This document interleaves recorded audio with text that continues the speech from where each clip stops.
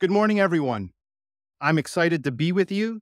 We have over 400 registrants, including scholars, seminary faculty, seminary administrators, students from across the world, denominational leaders, pastors, campus ministers, nonprofit leaders, DEI directors, mental health workers, and lay leaders.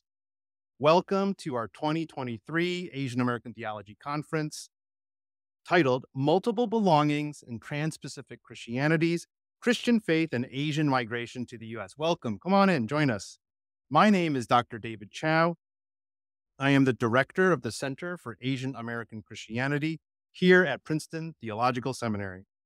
The mission of Princeton Theological Seminary is to prepare women and men to serve Jesus Christ in ministries marked by faith, integrity, scholarship, competence, compassion, and joy, equipping them for leadership worldwide in congregations in the larger church, in classrooms and the academy, and in the public arena.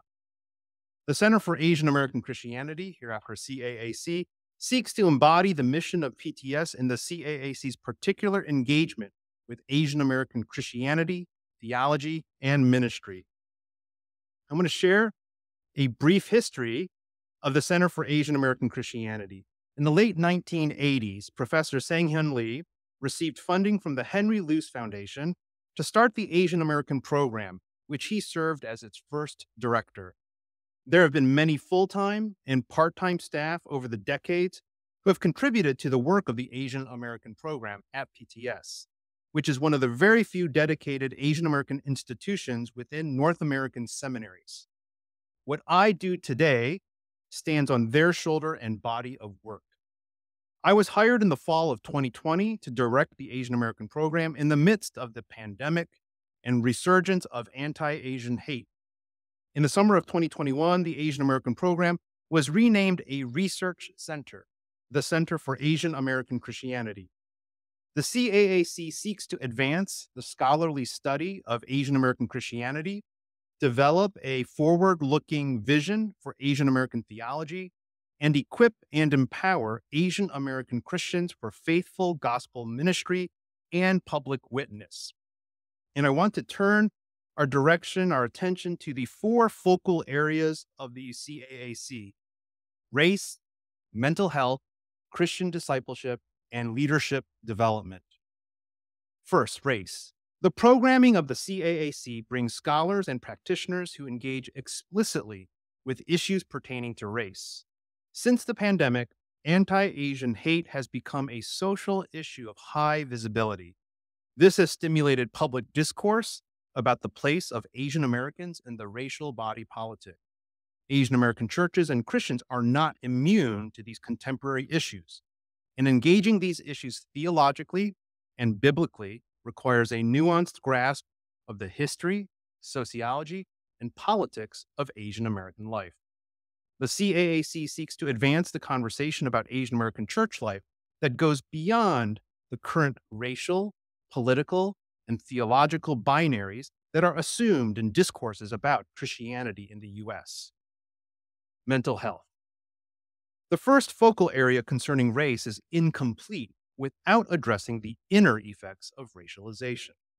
The wounds, traumas, and dysfunctions shaped by our social environments have negative effects on our emotional and personal life. This is often manifested in depression, violence, anxiety, low self-esteem, suicidal thoughts, dysfunctional relationships, etc. If healing, wholeness, and spiritual transformation are the aims of Asian American religious ministries, then we need to understand the whole person in their life situation. The CAAC creates programming and resources that address mental health issues among Asian American clergy and lay people that draw on the latest insights from experts and practitioners. CAAC mental health conferences also feature practical workshops that provide research-based strategies and practices that faith leaders can implement immediately to support their communities. Third, Christian discipleship. Christian discipleship has to do with following the call of God upon our lives. This call of God is our Christian vocation, and this call of God takes on specific form as we obey Christ in our particular stages of life as well as different social circumstances. Given the travails of modern existence, there is an increasing need to turn to traditions of spiritual formation, especially the contemplative practices of listening deeply to God in order to attune our whole person to the call of God upon our lives. Christian discipleship, following the way of Jesus, involves practical matters of theological significance. Where do we choose to live? How do we spend our money? How do we parent and educate our children? These mundane decisions are embedded within social, cultural, and political contexts that have theological significance. The CAAC offers theological and biblical resources that equip and enable Asian American Christians to more faithfully witness to the creative, redemptive, and reconciling work of God in Jesus Christ. And the fourth category, leadership development. The formation of faithful Christian disciples happens socially in relationship and community. These communities of formation require Christian leaders who are sensitive to the Spirit of Christ moving to heal, transform, and empower our Asian American Christian communities. There is a need for first and second generation ministry leaders to share their stories, experiences, and collective wisdom surrounding difficult and complex matters that plague Asian American churches. How do Asian American faith leaders and pastors handle power and accountability? How do we navigate conflict at home, in our church, and among church staff? Where is the Asian American church heading, and how do we train and mentor the next generation of leaders to take us there? The CAAC convenes spaces to address the specific needs of Asian American clergy and their ongoing professional and theological development. The CAAC offers programs and resources to support Asian American ministry leaders in their call to proclaim the gospel of Jesus Christ as they shepherd their communities. So these four focal areas shape the content created and distributed through the various programs and events hosted by the CAAC. We have been hosting an annual Asian American Theology Conference, often in the spring. That's why we're here today, that address Asian American racialization and racial identity.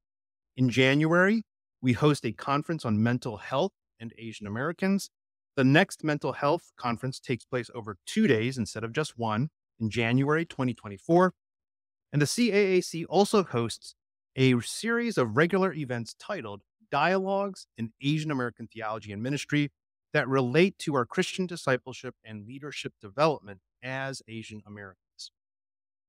The CAAC's blog and podcast are also ways to continue the conversation. My sense for why 400 people have registered for the 2023 Asian American Theology Conference is because they desired to connect with other Asian American Christians in order to have conversations on issues that are important in our contexts and to build a community that can sustain these ongoing conversations. It is my sense that primarily white institutions, whether Protestant Catholic or evangelical mainline or Baptist Presbyterian, inadequately address the collective need of Asian American Christians as Asian Americans, which is why there is a hunger and desire for these kinds of Asian American Christian spaces. Whether you are faculty, student, or administrator at a school, ministry, denomination, or parachurch, being an Asian American in a primarily white institution can be at times an odd experience, especially in our time now when there is a heightened awareness of race and a greater desire for institutional diversity, equity, and inclusion. My sense as I speak with Asian American faith leaders operating in primarily white institutions is a growing dissatisfaction between the rhetoric of DEI and the practical experience of being an Asian American leader in those spaces. The growth of any number of Asian American groups within the last several years, especially within these religious organizations or outside of those spaces, is testimony to this kind of dissatisfaction. The growth of these Asian American groups is a kind of protest against the ineffectiveness of primarily white institutions and their desire to include Asian Americans systemically in their organizations and institutions. I see two related emerging issues from this dissatisfaction, and they are broadly theoretical and practical. Theoretically, many Asian American Christians learn to express their Christian faith and practice in theological terms taken from an Anglo European cultural tradition, whether Protestant or Catholic. Over time, Asian American Christians both accept the terms of this Anglo European theological tradition, broadly understood, and contest parts of it. And the contestation may not have anything to do with the propositional form of specific doctrines or beliefs, but rather a contestation of the uses or applications of doctrines in cultural contexts and social circumstances that have nothing to do with their life experience as first or second plus generation Asians in the US. There is often a kind of code switching that Asian American Christians, whether evangelical or mainline or Catholic, do when shifting from Anglo European cultural contexts and institutional spaces to ethnic specific cultural and institutional spaces. This code switching indicates a kind of dissatisfaction, or else there would be no need to code switch. The conversation in Asian American theology is now adjudicating this acceptance and contestation of the received theological terms of Anglo European cultural traditions. This theoretical discussion raises the question, do we need a Christian theology for us as Asian Americans? What might such a theology look like? How do we begin to build that theology that is recognizably biblical and Christian and also faithful to our social circumstances as Asians in the US? And yet, for many, it is a luxury to raise these theoretical questions. Often, many Asian ministry leaders in the US are overwhelmed with the daily responsibility that ministers have. But in contexts that are short staffed, Asian American ministry leaders are faced with the pressures of maintaining an aging building and facilities, leading fellowship groups across a wide range of ages, preparing sermons often in different languages. When there is an event or conference for professional development, they often cannot get away from their ministries to attend a conference that is far away and expensive. Many Asian immigrant churches do not have professional development funds for clergy development. Further, there are those Asian immigrant churches which barely have funds to have full-time pastoral staff. The CAAC hosts shorter, hybrid events such as the Dialogues in Asian American Theology and Ministry and its public lectures, blog, and podcast for those busy ministry practitioners. The CAAC recognizes the need for contextually relevant biblical and theological resources that serve the practical needs of Asian American ministry leaders. Conferences such as this Asian American Theology Conference, as well as the Mental Health Conference in January, are designed to address the theological and practical formation of Asian American ministry leaders. Especially for the January Mental Health Conference, we have workshops that offer research-based practical strategies that ministry leaders can begin to implement immediately in their contexts. Having said all that, the CAAC wants its programs to serve you, to serve your needs and your interests. At the end of this conference, you will receive a survey. Please indicate your interests and needs as an Asian American ministry leader so that the programs and events of the CAAC can better serve the broader Asian American Christian community. Public scholarship and today's schedule. This is an academic conference on Asian American theology in the sense that we have some of the leading scholars from the fields of Asian American studies and theology presenting their latest research with us. However, this is more than simply an academic conference because we want to equip Asian American Christian leaders with knowledge that supports their ministries, their witness to the gospel of Jesus Christ, and their pursuit of racial justice. And so I'm going to provide a quick overview of today's schedule. This morning at 11:30 a.m., Jane Hong will present how post 1965 migration changed U.S. Christianity.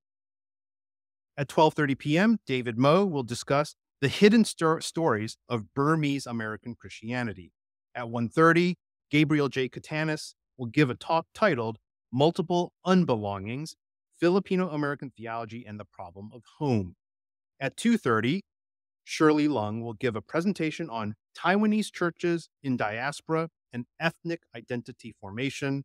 And at 3:30 p.m., Easton Law will give a talk titled Framing Asian American Discipleship Across Generations. We will conclude today's schedule with a panel of today's speakers from 4:15 to 5 p.m. Eastern. And tomorrow morning, we begin promptly with Dr. Easton Law's opening remarks at 10:15 a.m. Eastern Time.